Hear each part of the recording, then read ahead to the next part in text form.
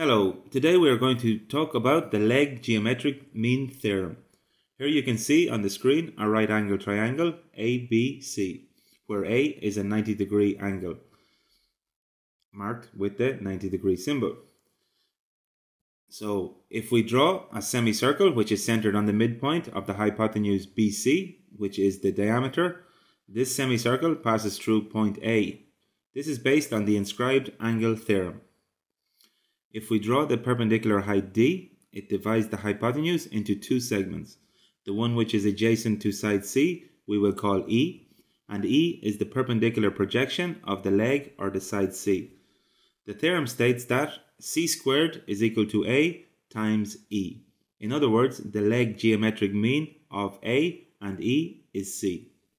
Now that we are going to demonstrate that this theorem works, because the two triangles that we create when we draw the perpendicular height are proportional triangles with the same angles. The large angled triangle colored in blue and the smaller right angle triangle colored in pink. Let's start with the large one, ABC. A is the 90-degree angle, and as we know, all angles of any triangle must add up to 180 degrees.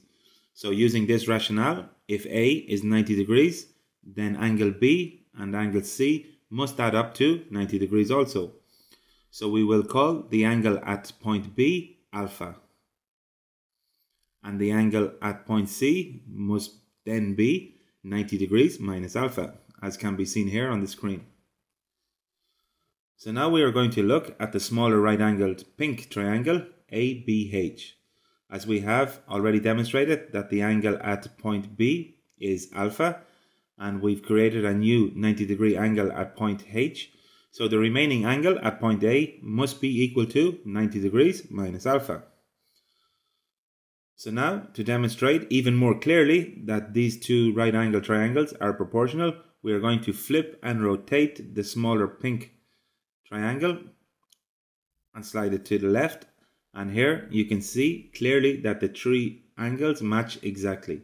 As you can see here very clearly, the blue and the pink triangles are proportional to each other.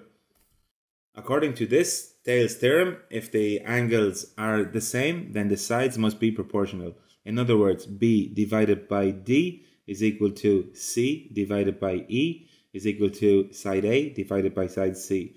And from this relationship, we can extrapolate that C squared is equal to A times E by cross multiplying. So here we have demonstrated how the leg geometric mean formula comes about. And you can see here, if we simplify the equation by solving for C, we can see that C is equal to the square root of A times E. And this formula is very useful in geometry in general. I hope this video has helped you. Please press like or subscribe to our YouTube channel. Thank you very much. Until the next video.